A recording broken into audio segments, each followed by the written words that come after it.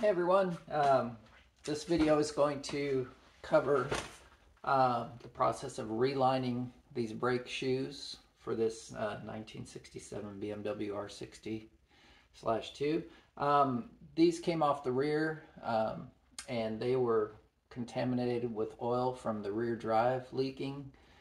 So no stopping power on these original old shoes on the lining. So we're going to remove these linings, and we have new linings and rivets that we're going to install, and hopefully have some rear brakes again. So there's lots of different ways probably to do this. I'm just going to demonstrate the way I like to do them.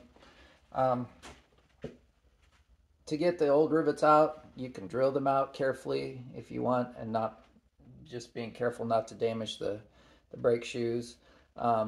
This is a little cutter I have, flush cutter, and what you can do is use it to snip the rivets here and then just push them out. So let's see if we can get a couple of them out here. I'll show you.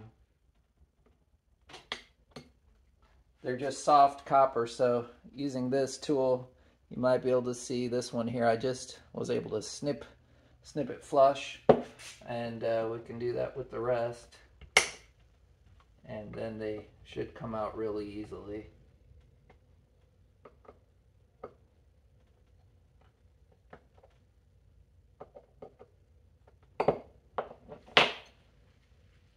And once you get them cut, you can just take a small punch and then push them out.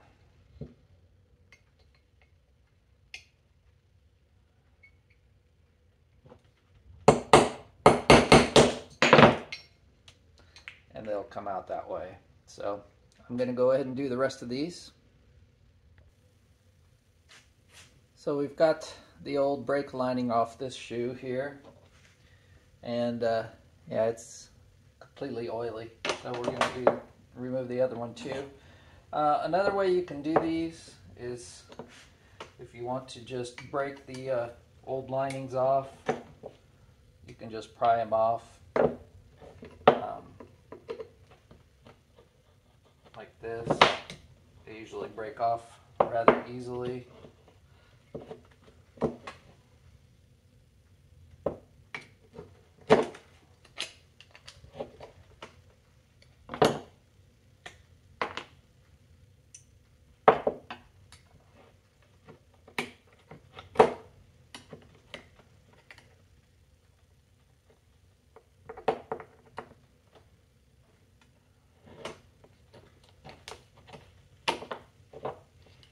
Obviously we don't care about them, so it doesn't hurt to break them up into small pieces.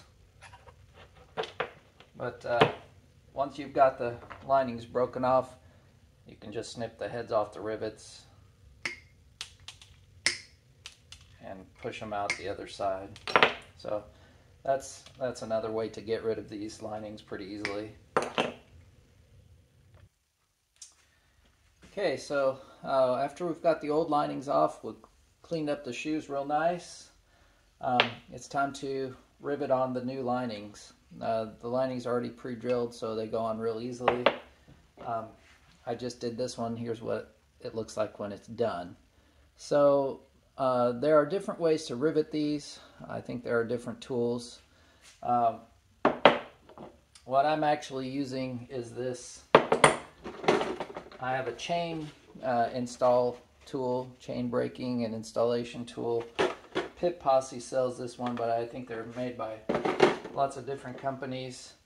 And using the tool after you put a chain on, a rear drive chain on a bike, of course BMWs don't have them shaft drive, but use this tool to install the rivet pin on the master link. But what I've done is I came up with one of the pieces in the tool is a little mandrel like this, and I ground it down so that it fits right into the holes where the head of the rivets go on the brake lining, so it's a nice tight fit in there. So then when we use the tool, we can just tighten this down onto the rivet, and this will flare out the bottom of the rivet while it's pressing on the head up here. So real quick, show you how to do that. So here's the brake lining, and I find it easier to install all of these new rivets into the lining first, like this.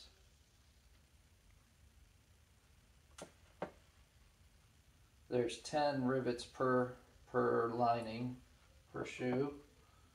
So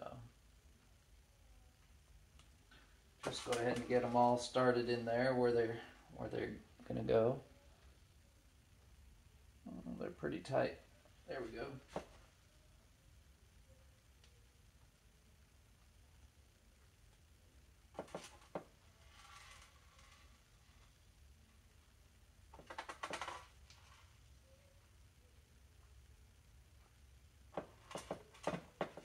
So there's all 10 of them started.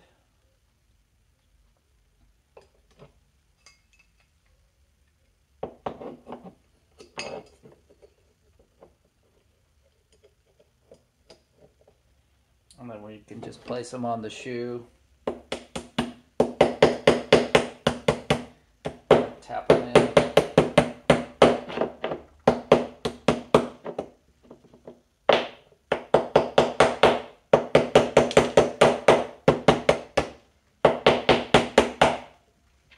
Just like that.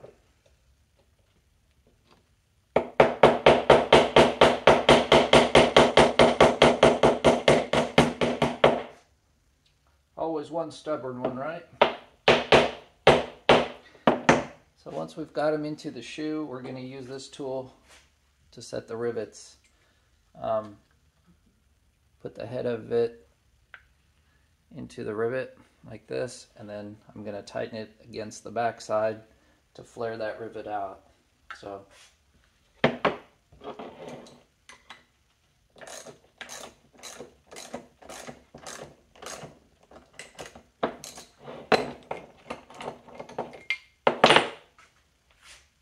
there we have one perfectly flared rivet and 9 more to go. So just work your way around the shoe until you have them all on there. So there we have both brake linings riveted onto the shoes. That tool does a real nice job, and it's a tool I already had at home, so I didn't have to go buy a special rivet tool. Works perfectly. The only last thing we have to do on these is bevel these leading edges, just so that there's no drag. I just use a belt sander and just take off a little bit off the top of these. And this is what I'm talking about here. Just the first little bit of the brake lining. I'll bevel it down, and these are ready to go back on the bike.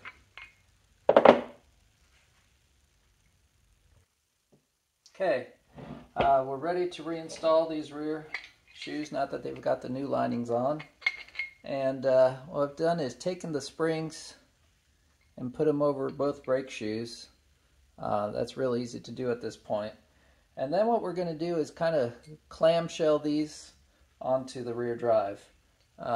They fit onto the rear post back here and onto the brake activator up there. So we're going to place them around both of those, and then we should be able to just push them down like this into place. The only thing we have to watch out for sometimes is this washer down here. Ooh. Yep. Let's try that one more time. Always wear your safety glasses when you're working with these springs.